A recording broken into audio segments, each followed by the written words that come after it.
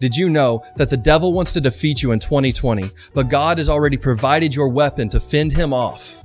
Let's talk about it.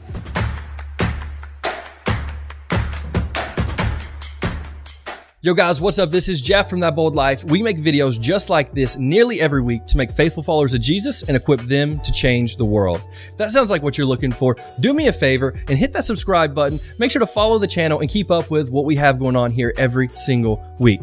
By the way, if you would like to talk about this video or the Bible or any other content, or just watch me play some video games and hang out for a little bit, also stream on Twitch on Monday, Tuesday, Friday, and Saturday. So come hang out at twitch.tv/Dr. Heals. So last week I made a video that I called "What does Satan want for you in 2020?"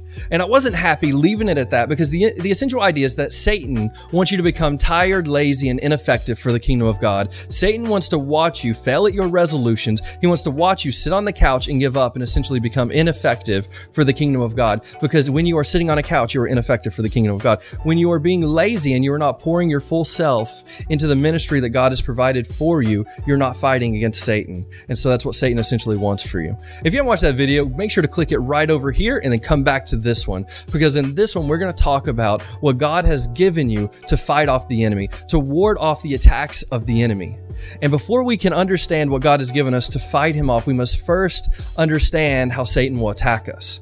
And we can go all the way back to the Garden of Eden, to the very beginning, to Satan's very first attack on mankind, and this was against Adam and Eve. We see him show up, and all Adam and Eve know at this point is they know love, and they know justice, and they know that God is with them, and they know that God loves them, and that's all they know. They don't know misery yet. They don't know suffering. They don't know death. And then Satan comes up and he begins to lie to them, and he begins to tell them over and over and over again that, what God told you isn't true. You won't die. You can eat of this tree and you'll become just like God. And see, that's the way the devil comes into our lives. He comes in and he lies to us. He tells us lie after lie after lie until he convinces us that what God said about us isn't true, until he convinces us that we should go our own way, that we should stop following the paths of God, that maybe God's way isn't the only way, that maybe what the culture is doing and what the community around us is doing, what our friend is doing, maybe that's okay, and God is wrong. You see, the devil always comes with lies. And so how do we fend him off? In the book of Ephesians, when he writes his letter to the church in Ephesus, he tells them that you need to put on the full armor of God. Let's read it here in Ephesians 6, verse 10. Ephesians 6:10 through 18 says, "Finally, be strong in the Lord, in his mighty power. Put on the full armor of God so that you can take your stand against the devil's schemes." Again, what is his scheme? It is to lie. It is to convince you that what God has said is not true. He says, put on the full armor of God. And then he says, "For our struggle is not against flesh and blood, but against the rulers, against the authorities, against the powers of this dark world, and against the spiritual forces of evil in the heavenly realms. Therefore, put on the full armor of God, so that when the day of evil comes, you may be able to stand your ground. And after you have done everything to stand, stand firm then with the belt." Oh, I love that though. When you have done everything to stand, when you've done everything of your own accord to stand, he then says, "Stand firm then, and put on the belt of truth buckled around your waist, with the breastplate of righteousness in place, and with your feet fitted with the readiness that comes from the gospel of peace. In addition to all this, take up the shield of faith, with which you can extinguish all the flaming arrows of the evil one, and then take up the helmet of salvation and the sword of the Spirit, which is the word of God." In verse 18, he says, "And pray in the Spirit on all occasions, with all kinds of prayers and requests. With this in mind, be alert and always keep on praying for all the Lord's people." Now, one thing I want to focus on is the very first thing that Paul says. We would think, what do we think he would start with? Well, clearly he would talk with our sword. We'd start with our sword. Or maybe he would start with our breastplate, because that is our biggest tool of armor. Or maybe he would start with our sandals, since that's going to carry us into battle. But instead, he starts with the belt of truth. Why?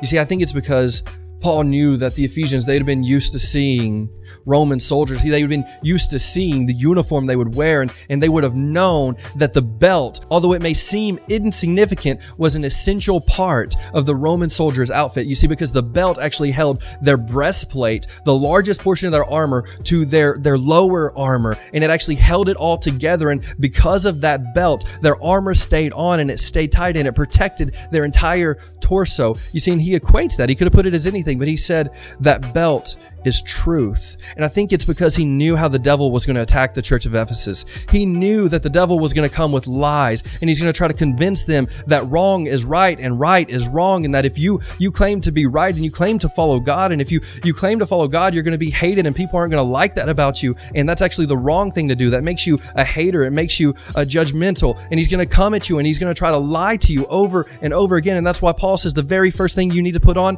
is the belt of truth. You need to know truth, and you need to know more than anything, you need to know God's truth. That once you know God's truth, you will not be swayed by the lies of the enemy. You will not be swayed by the lies and the temptation of the devil, because you already know the truth of God, because God has already poured the truth into your heart. The thing is, we have to seek Him and understand Him. And we, in the 2020, in this culture, we have to know the truth of God, because the enemy is whispering into our ears every single day, and he's lying, and he says, you can't follow that. You can't believe that way. You can't follow God. It makes you a hater. It'll make you judgmental. It'll make the people around you not like you.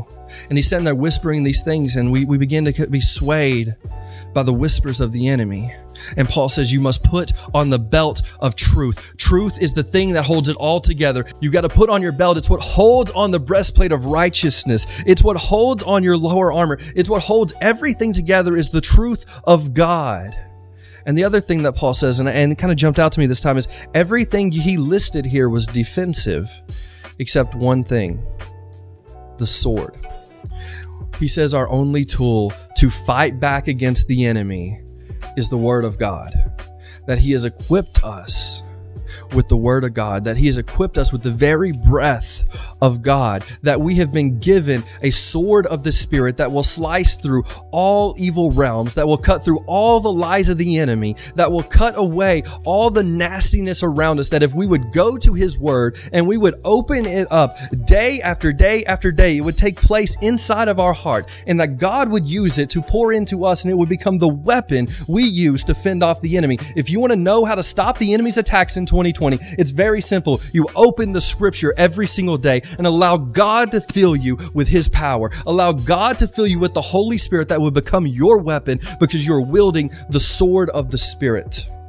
So if you would like to fend off the devil in 2020, if you would like to put his lies away, if you would like to remove his evil from your life, do me a favor, wield your weapon. Put on your belt of truth, carry your breastplate of righteousness, and wield the weapon that God has given you.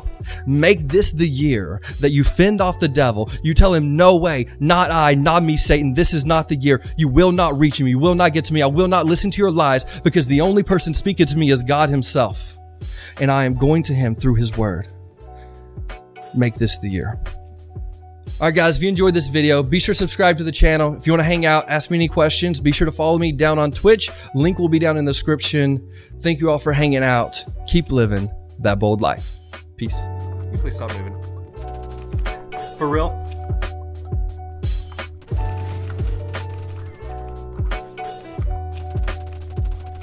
That wasn't as how it was supposed to go. How much chicken health do you have? Are you kidding me?